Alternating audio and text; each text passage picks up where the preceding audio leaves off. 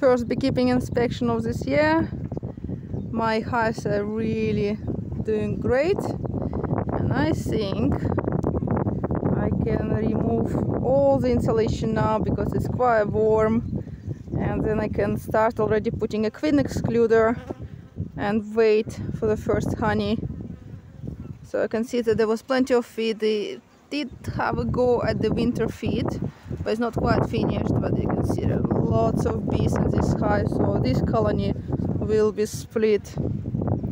And then I've got to do all the other hives today. It's great time, it's great day, it's sunny and warm.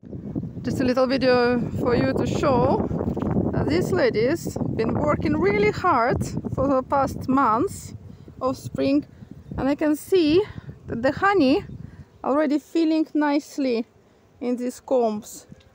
So girls done good job all over there. Unbelievable. Early spring, fantastic. We will have good crop soon. Beautiful fresh brood comb, and there is a freshly packed, already sealed honey. How amazing is that? And I already spotted a couple drones on this frame. Can't see them now, but that's what it is. Having a lot of bees in one hive, you can spot something and then lose it straight away. And there, I don't know if you can see it on the camera, is a bee with a pollen. So yeah, hives overwintered fantastic, and all because I had a lot of wool under the roofs to seal them, to insulate, and I had this bubble wrap around to ensure that there is no any rain, no dampness in my hives, because winter was really rainy.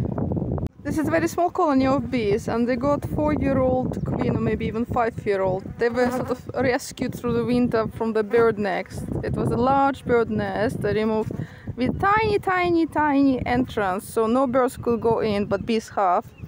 And you see, they already built up a queen cell, so they want to be requeened. And yeah, that's exactly what I'm gonna do, because I had these bees for so long, and to be honest, they were not productive because queen is really old. So I had them like year 4 now.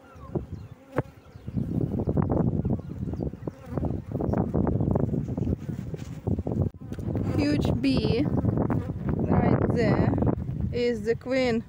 You can see how big she is compared to others.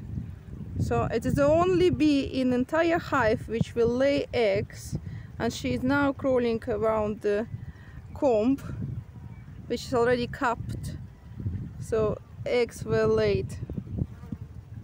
I did think to remove all the insulation and my waterproof cover, and then I thought no, I will leave them for now, because this week will be rainy from the middle of the week, so I'll just patch it all back, and I will just have them all well insulated, and hopefully I will increase colony by giving them a syrup for a spring feed, and then I can split them. What a great idea. So yeah, I will just leave them as they are and see how they get on when I check them in a week.